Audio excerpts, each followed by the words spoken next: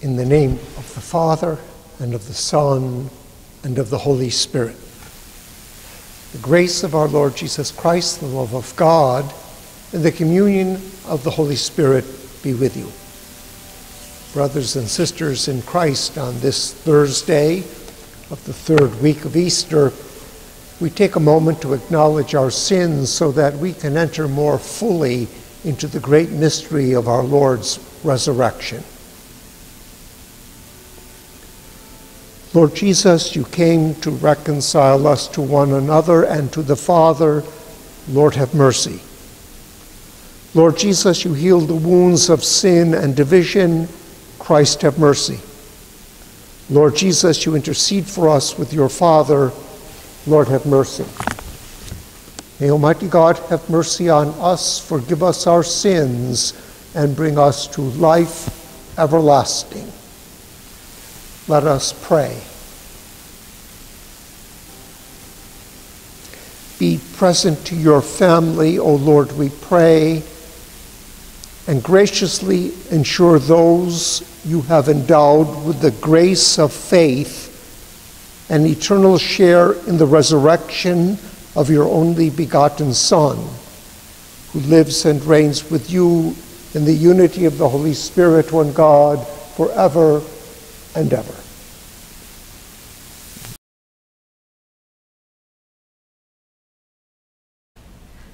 A reading from the Acts of the Apostles. The angel of the Lord spoke to Philip. Get up and head south on the road that goes down from Jerusalem to Gaza, the desert route. So he got up and set out. Now there was an Ethiopian eunuch, a court official of the Candace, that is, the queen of the Ethiopians, in charge of her entire treasury, who had come to Jerusalem to worship and was returning home. Seated in his chariot, he was reading the prophet Isaiah. The Spirit said to Philip, "Go and join up with that chariot." Philip ran up and heard him reading Isaiah the prophet and said, "Do you understand what you are reading?" He replied, "How can I, unless someone instructs me?" So he invited Philip to get in and sit with him. This was the scripture passage he was reading. Like a sheep, he was led to the slaughter, and as a lamb before its shearer is silent, so he opened not his mouth. In his humiliation, justice was denied him. Who will tell of his posterity? For his life is taken from the earth. Then the eunuch said to Philip in reply, "I beg you, upon whom is the prophet saying this? About himself or about someone else?" Then Philip opened his mouth, and beginning with this scripture passage, he proclaimed Jesus to him. As they traveled along the road, they came to some water, and the eunuch said, "Look, there is water. What is to prevent my being baptized?" Then he ordered the chariot to stop, and Philip and the eunuch both went down into the water, and he baptized him. When they came out of the water, the Spirit of the Lord snatched Philip away, and the eunuch saw him no more, but continued on his way rejoicing. Philip came to Azotus and went about proclaiming the good news to all the towns until he reached Caesarea. The word of the Lord.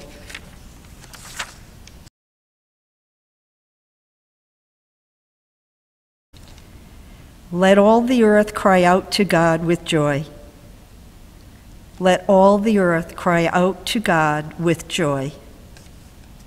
Bless our God, you peoples, loudly sound his praise. He has given life to our souls and has not let our feet slip. Let all the earth cry out to God with joy. Hear now, all you who fear God, while I declare what he has done for me. When I appealed to him in words, praise was on the tip of my tongue. Let all the earth cry out to God with joy. Blessed be God who refused me not my prayer or his kindness. Let all the earth cry out to God with joy. Alleluia, alleluia. I am the living bread that came down from heaven, says the Lord. Whoever eats this bread will live forever. Alleluia, alleluia. The Lord be with you. A reading from the Holy Gospel according to John. Jesus said to the crowds, "No one can come to me unless the Father who sent me draw him, and I will raise him up on the last day. It is written in the prophets, they shall all be taught by God. Everyone who listens to my Father and learns from him comes to me. Not that anyone has seen the Father, except the one who is from God. He has seen the Father. Amen, amen, I say to you, whoever believes has eternal life. I am the bread of life. Your ancestors ate the manna in the desert, but they died. This is the bread that comes down from heaven, so that one may eat it and not die. I am the living bread that came down from heaven. Whoever eats this bread will live forever, and the bread that I will give is my flesh for the life of the world." The Gospel of the Lord. Dear friends in Christ, throughout this week, we have been meditating and reflecting on Jesus' long discourse about the bread of life. This discourse began with the crowd asking Jesus for a sign from God. Then we learn that Jesus himself is the sign from God. There is no further need for any other sign than the sign of Jesus, because Jesus is the bread of life that has come down from heaven. And so at the end of today's gospel, Jesus says, "I am the living bread that came down from heaven, and the bread that I will give is my flesh for the life of the world." You see, Jesus is the bread of life because he gives his life so that we can live. Whenever we receive Christ in faith, whenever we entrust ourselves in faith to Christ, then we are receiving the bread of life. But if Jesus gives his life for the life of the world, then we ought to do the same. And we do not simply live for ourselves, but we ought to live for other people. Our life, like the life of Jesus, is a life given for others. And when we live in this way, then we become bread for the world as well. These days, there are many people, especially healthcare workers, who are living in a selfless and generous way. That is to say, they are giving their lives for others. They are imitating Jesus by giving their lives for the life of the world. To the extent we can, let us do the same. God bless you.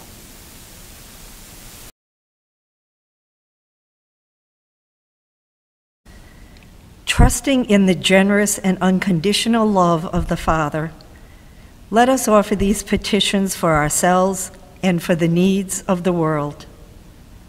For church leaders, may God guide their efforts in sharing the gospel message. Let us pray to the Lord. Lord, hear our prayer.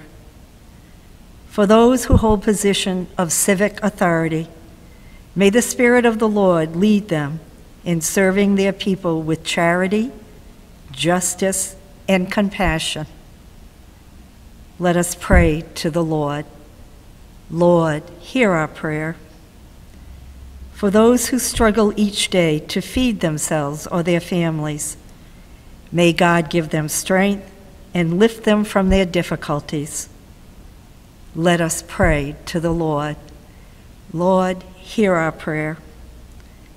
For this faithful community, may God grant us the zeal and faith of Philip as we announce the gospel of the Lord in our daily lives. Let us pray to the Lord. Lord, hear our prayer. For those who have died, may they see God in all his splendor in heaven. Let us pray to the Lord. Lord, hear our prayer. Heavenly Father, we bring these petitions knowing that your love surpasses our understanding. We ask that you hear and answer our prayers according to your will, through your Son, Jesus Christ.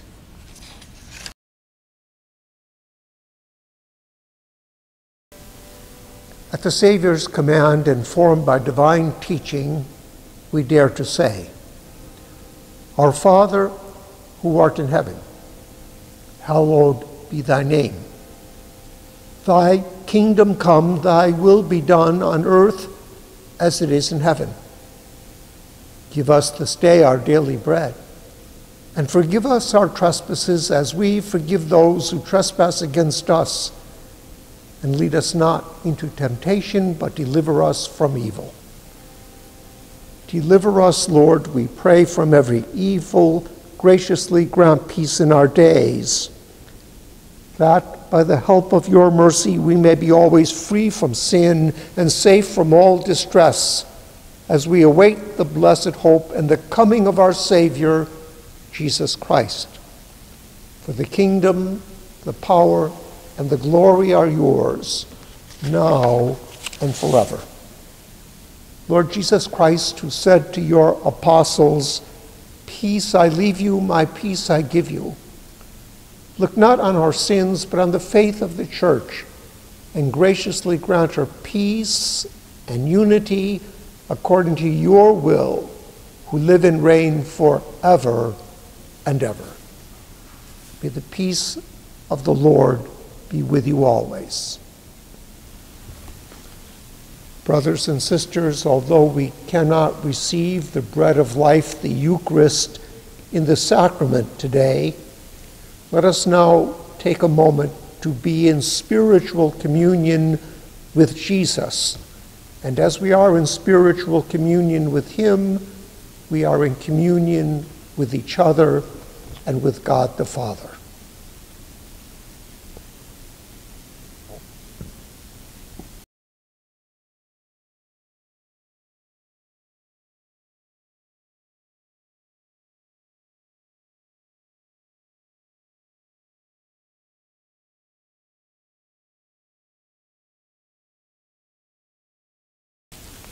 Let us pray.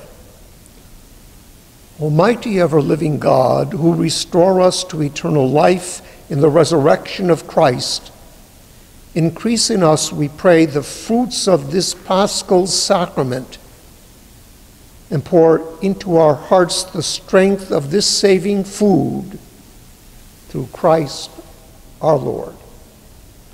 The Lord be with you. May Almighty God bless you. In the name of the Father, and of the Son, and of the Holy Spirit. Go in peace to love and to serve the Lord.